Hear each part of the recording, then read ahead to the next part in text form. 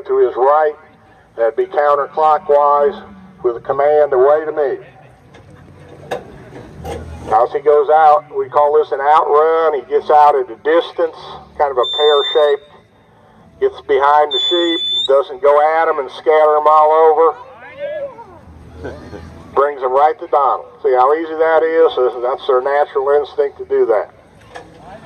Now he's going to have Nap drive the sheep away a ways. Making them run.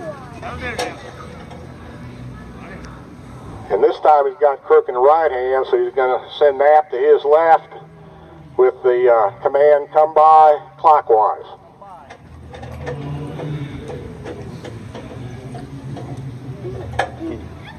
Lie down. Lie down.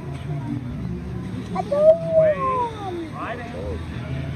Lie down. Yeah, notice Nap using that balance point I talked about, that collie eye that I talked about.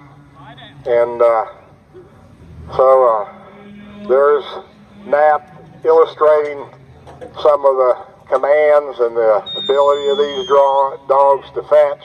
This is called the lift, where they bring the sheep back to the shepherd. We're going to put the sheep in the pen a little bit later with Nap and illustrate these commands a little bit where you can actually hear Donald give them, and you may not be able to hear them so much.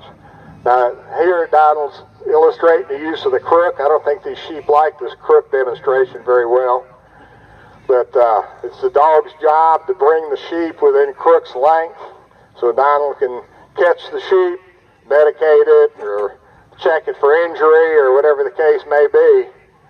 And I don't think they like this crook business too much.